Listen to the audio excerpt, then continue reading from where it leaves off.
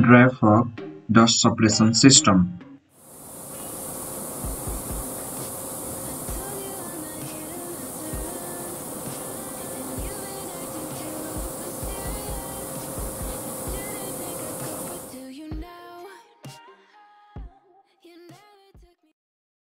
The dry fog dust control system works on the principle of agglomeration.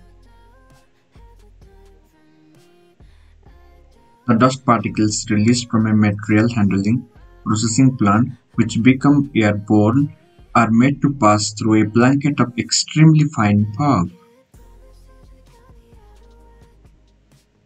The dust particles and the micronic-sized fog droplets collide and adhere to each other, thus increasing their mass.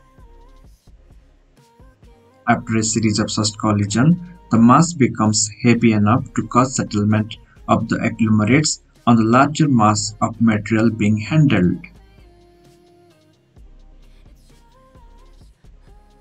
The dry fog system is capable of controlling all types of breathable and fugitive dust ranging from 1 to 800 microns. Where does it works?